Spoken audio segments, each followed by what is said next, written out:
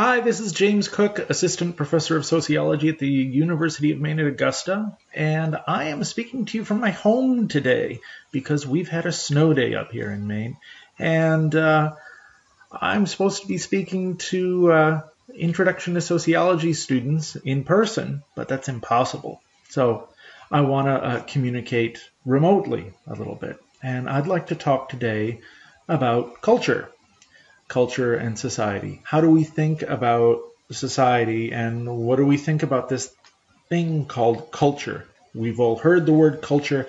What does it mean? How is it distinct from a society?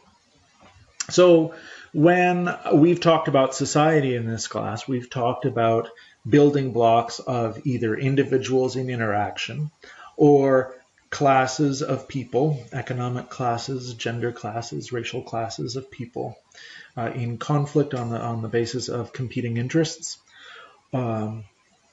Or we've thought about institutions. We will also be thinking about groups and networks, building structures of belonging and communicating. But when institutions occur, when classes occur, when there are networks of people interacting or groups of people getting together based around a common something. What is that common something? A common meaning. What do people spread? Meaning, a sense of belonging, a piece of information, a value, a belief, a way of doing things, and a demonstration that we are different from them. The thing that is spread through institutions, through within classes, and in networks of interaction and in groups, that thing that's spread, that stuff, that content that it spreads through structure is culture. The structure itself is society, and the stuff of society, the content, is its culture.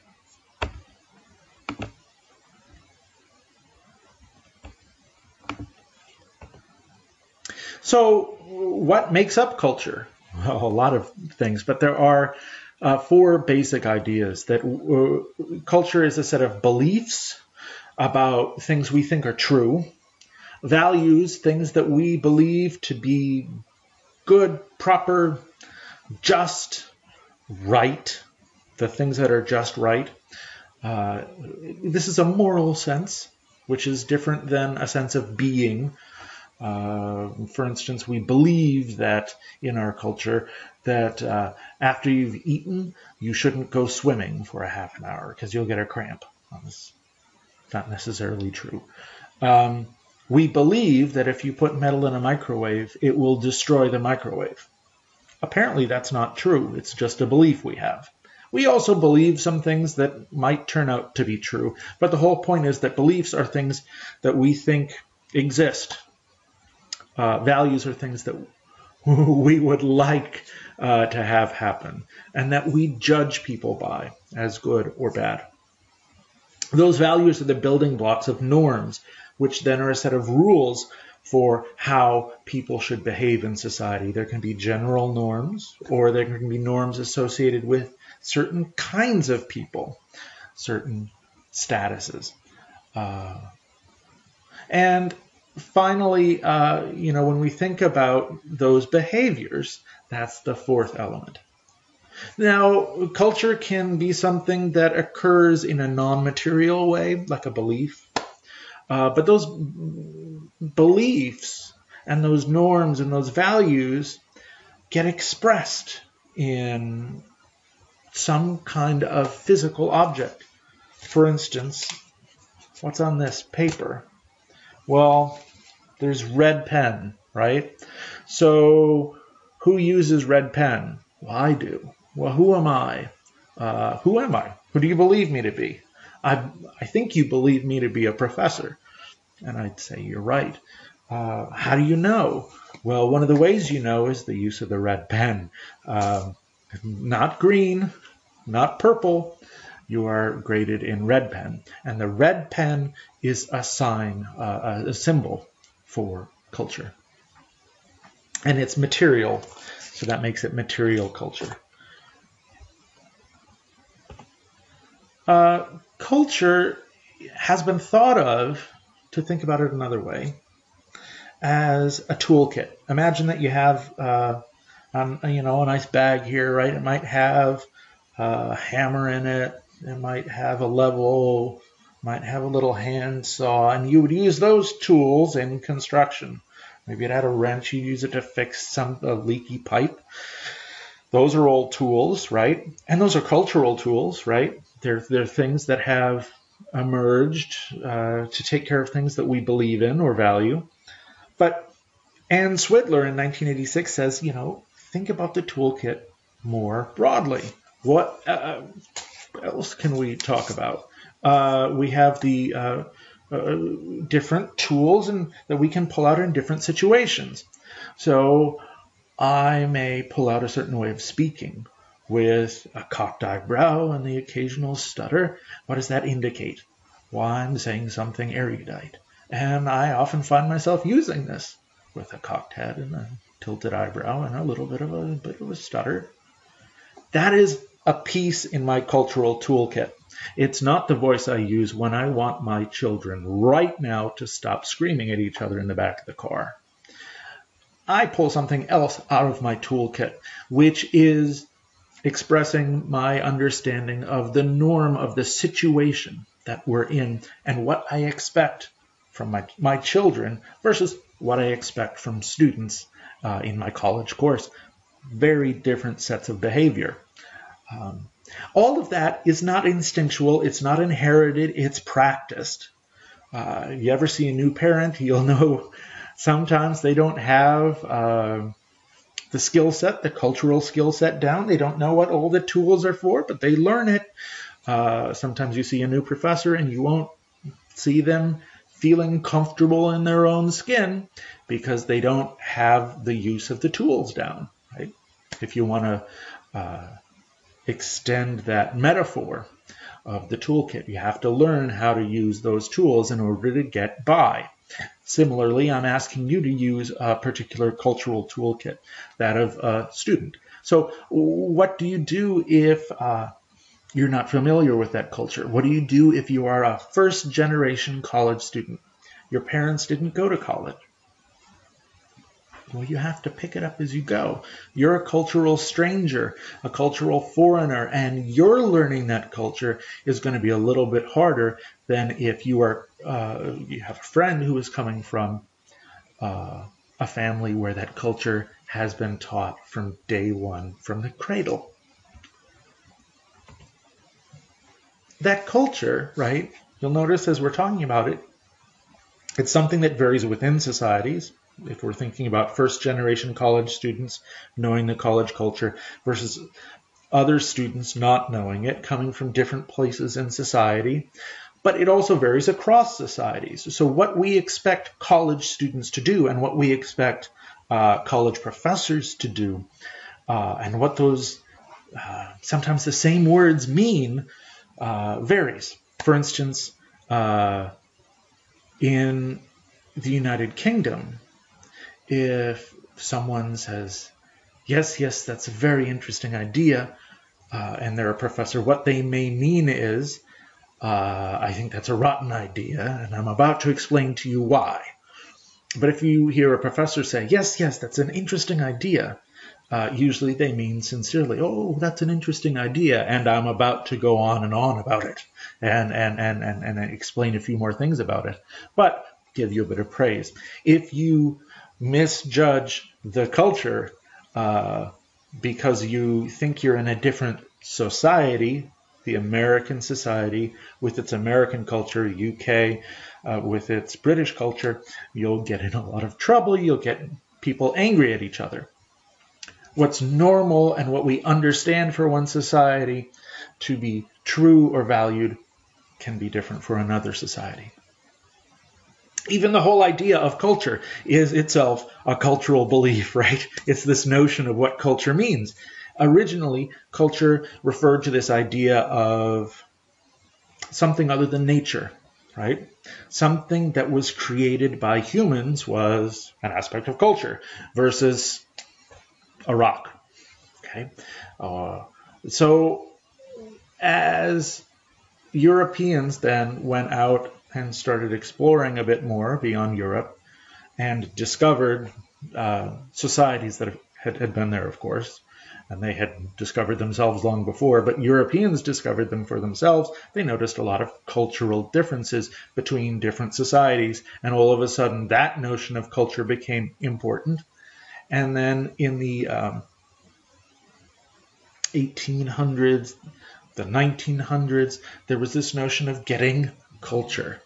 Well, what that meant was that you were getting this intellectual, refined exposure.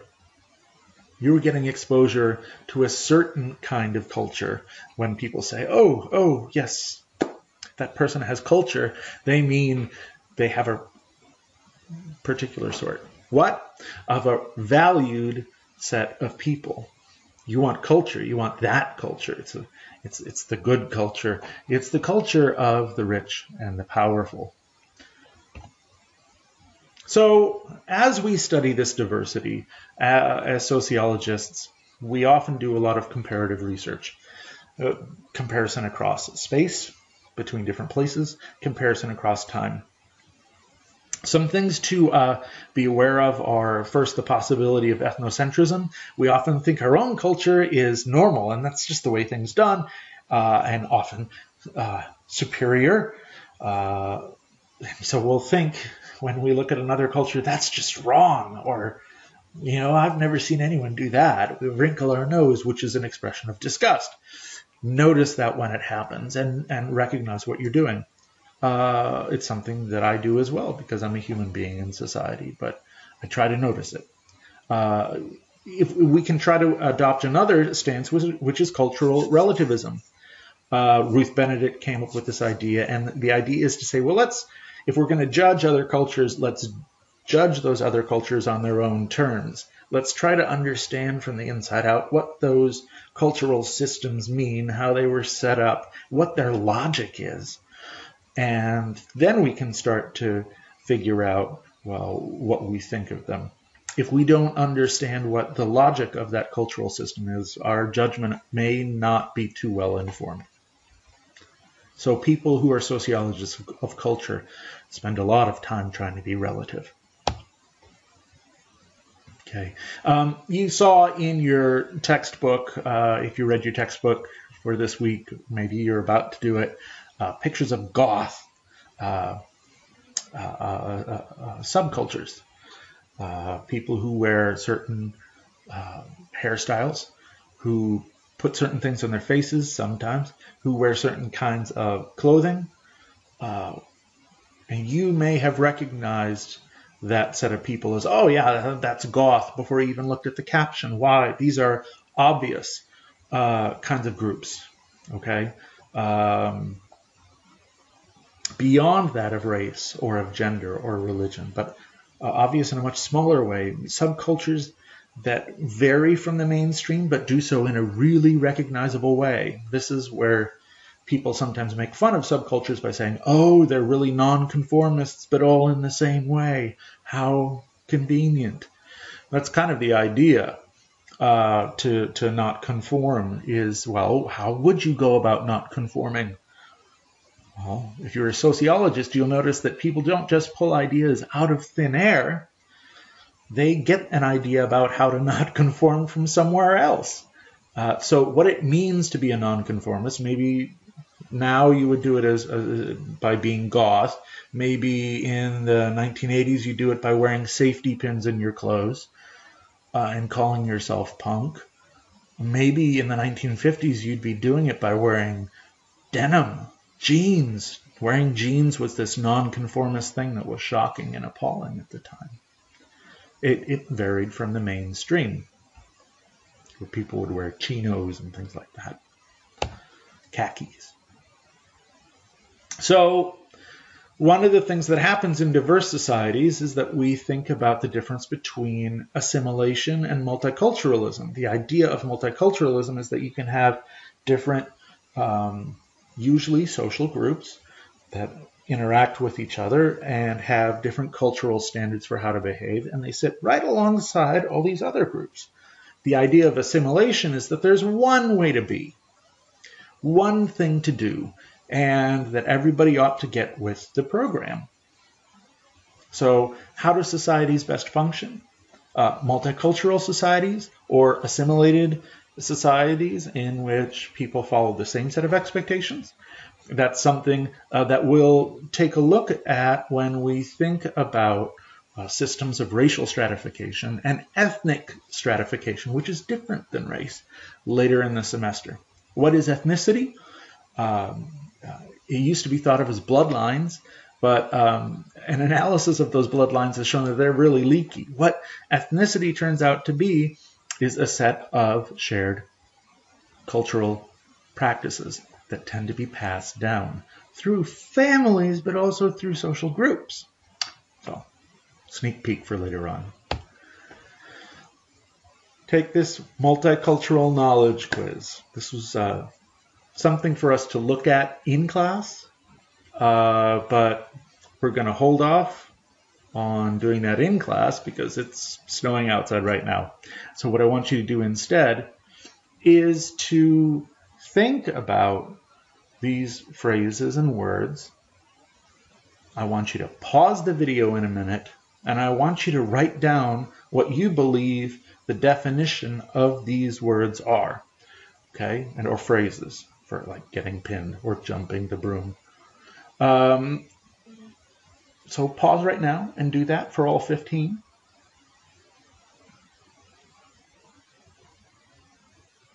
Okay, good.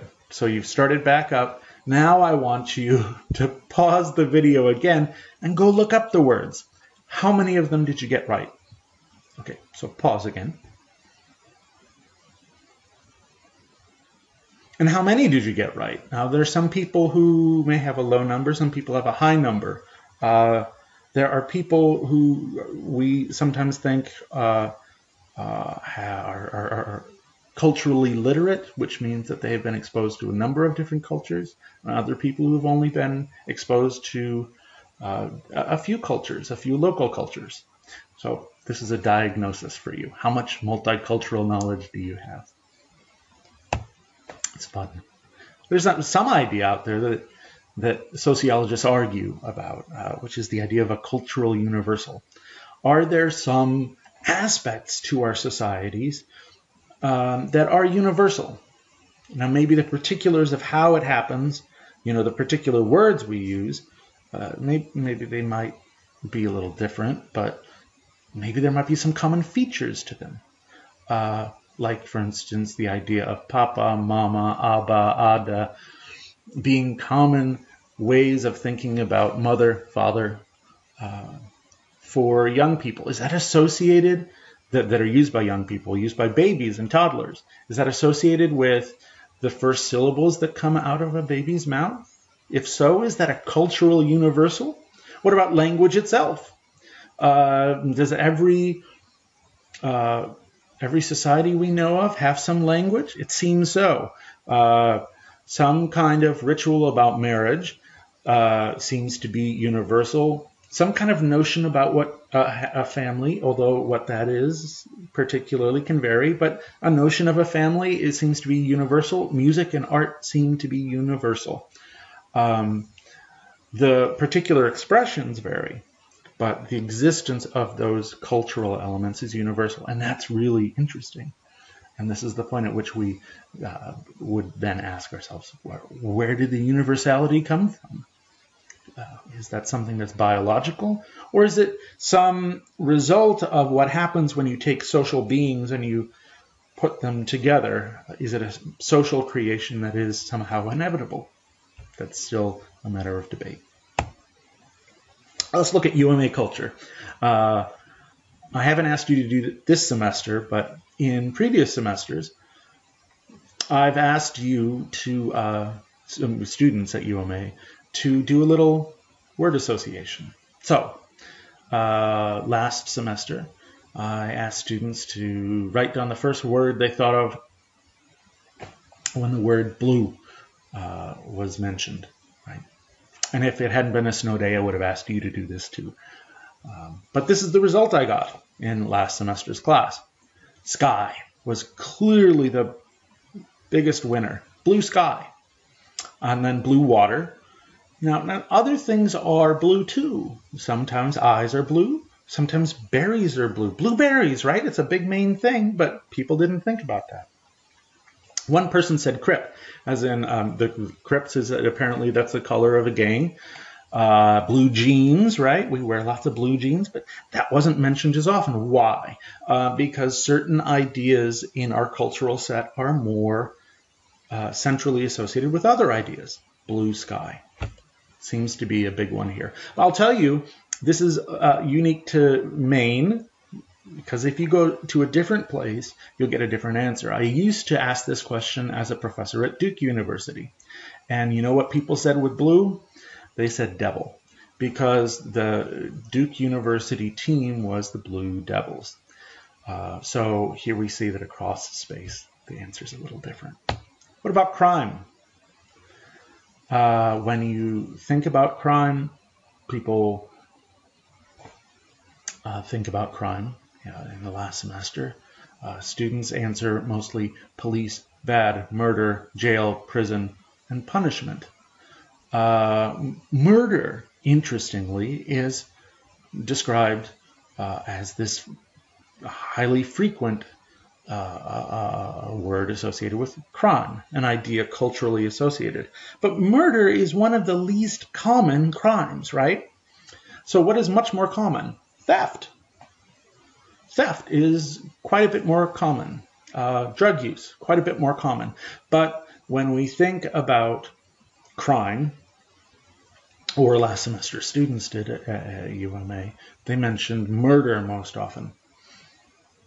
Why is that? It's because the idea is much more salient.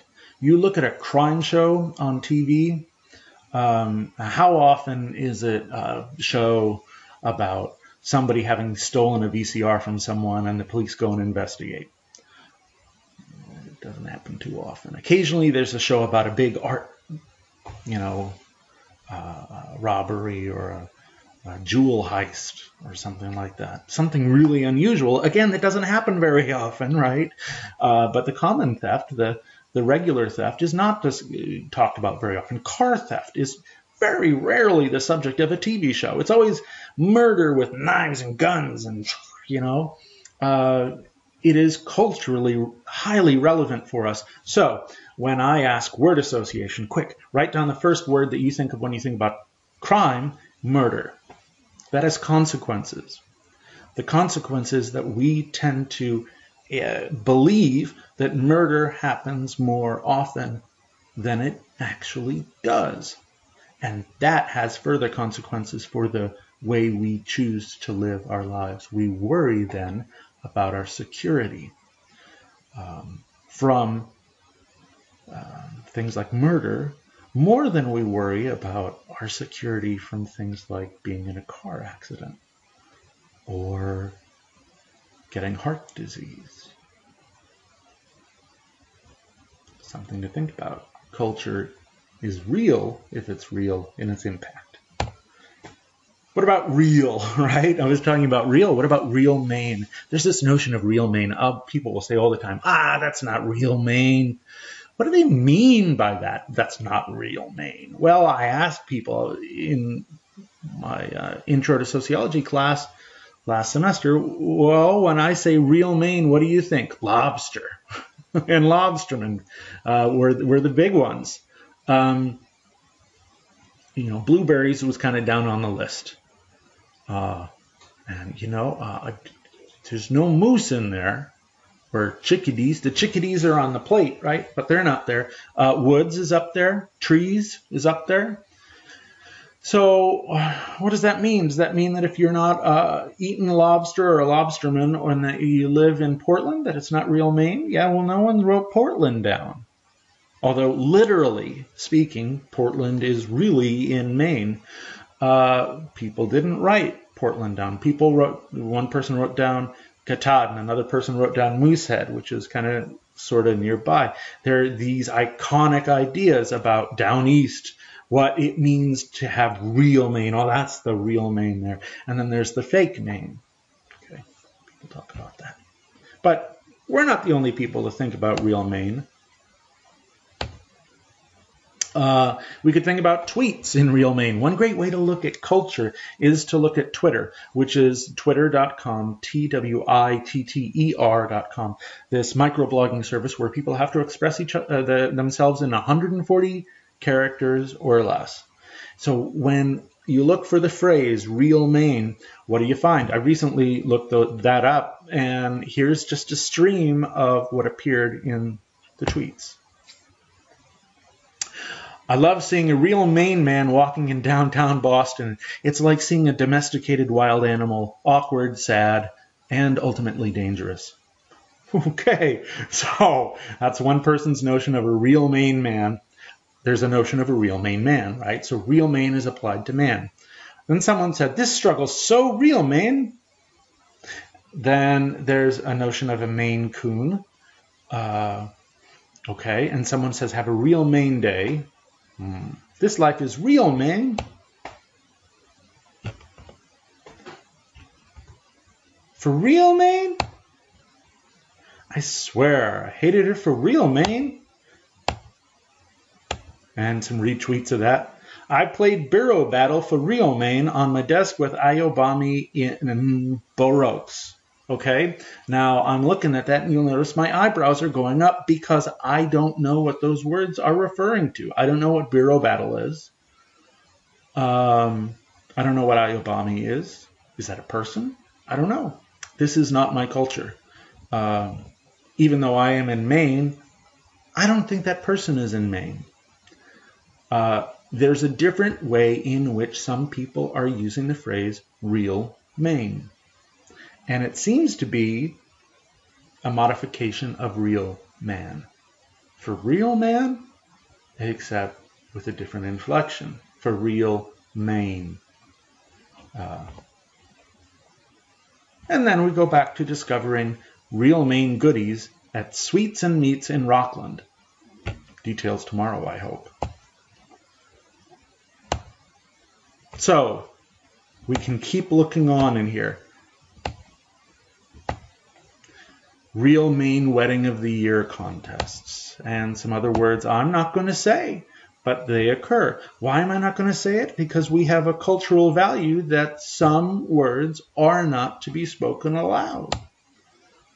Because if they are, then that gives it a certain reality, a cultural reality, that becomes disturbing. But yet, here they are. And they just keep going. A real Maine story, the farm.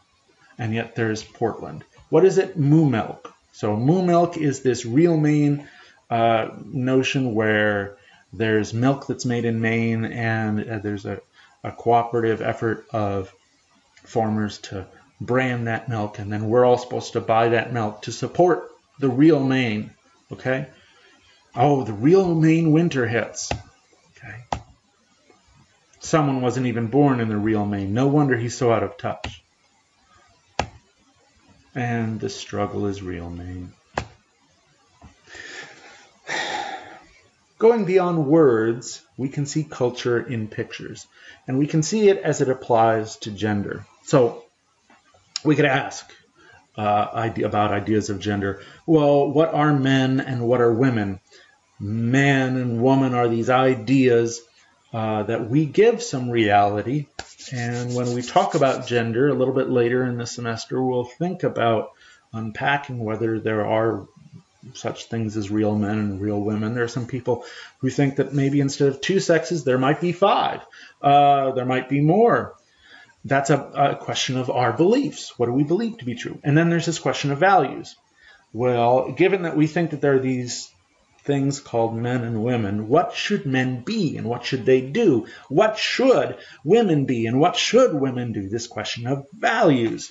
There's a really interesting set of photographs.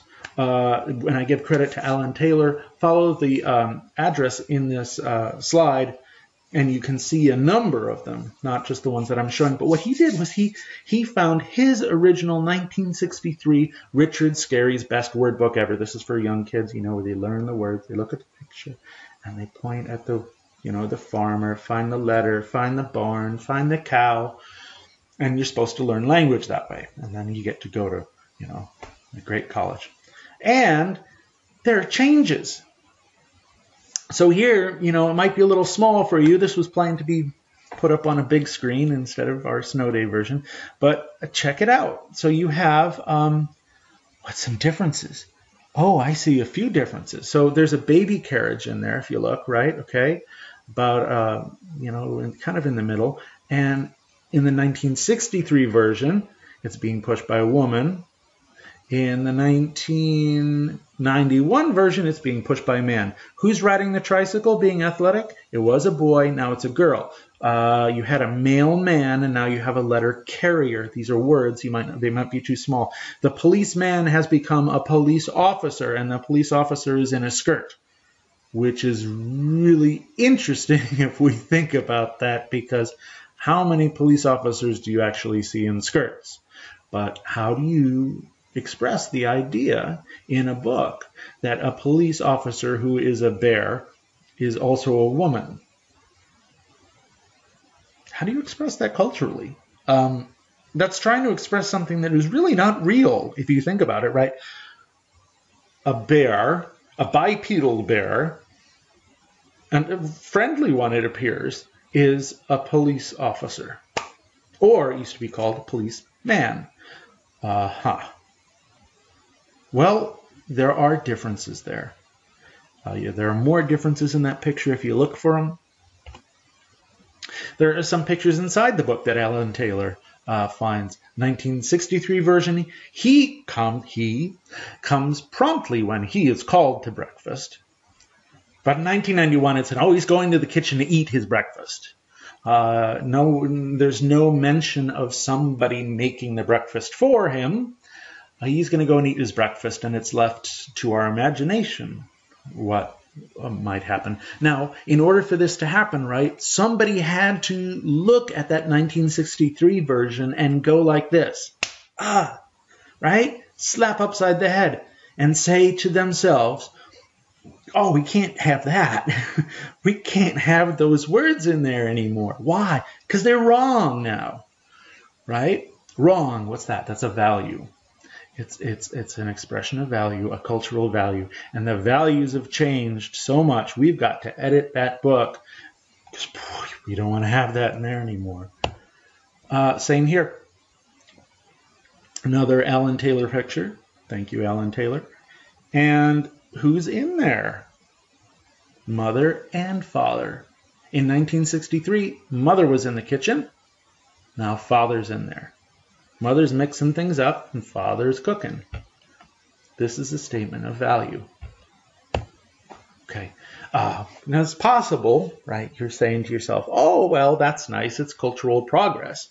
Progress meaning, right, we're moving towards some goal and we're getting there. It's assuming a goal and that there's a direction and we're moving in that direction, and that's just the progress of history, and things just get better. And some people might just say, oh, that's just reality now, that men and women both cook in the kitchen together. That's just the way it is, and we're living we're real now, in a way that people just back then, they weren't real. They just had this way of doing things that was really kind of inappropriate. Well, I want to challenge that a little bit, and so did Philip Cohen, who is a sociologist at the University of Maryland, and he talks about, he has this kind of practice where in his blogs, and you can follow these addresses right here to look at them, he looks at sexual dimorphism in cartoons. What is it, sexual dimorphism? It means, well, sex is thinking about men and women. At least we think it is, right? Sex is also a cultural idea, but dimorphism means a split in form. So there are some sexual dimorphisms that have been shown by biologists to exist. But what does he notice? He notices that some sexual dimorphism really gets exaggerated more or less over time. So we think about gender norms, and remember, a norm is a particular kind of cultural element. There's an expectation for behavior. We often think, oh, Snow White, she's so old-fashioned and things. Yeah, and part of that old-fashioned is you look at her and you look at the prince. She's got a little bit of body fat on her, number one. So, and also, if you let's just look at their hands. They're close to the same size. Okay, not so big a deal, you think? Well, let's see. Here's Belle. She has like negative 2% body fat. And compare, the Belle is from Beauty and the Beast in 1991, this same year as that enlightened Richard Scarry book about gender, right? Look at her hands. She's looking at them. Compare them to the size of her eyes.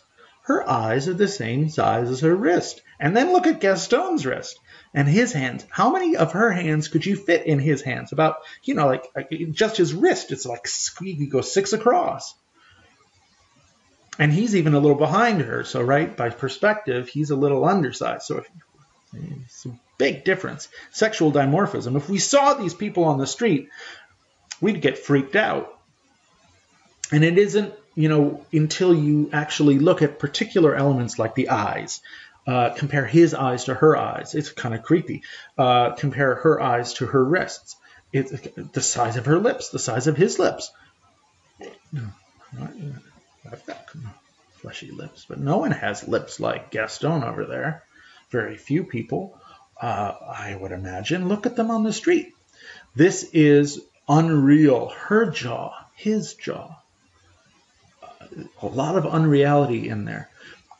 But it takes us looking at the particular anatomy for us to see the unreality. Why? Because cartoons are not about physical, biological reality. They are about cultural reality, about cultural ideals and values, and what we see as an ideal woman and what we see as an ideal man, no matter whether it can be accomplished or not. Look at the size of that bicep.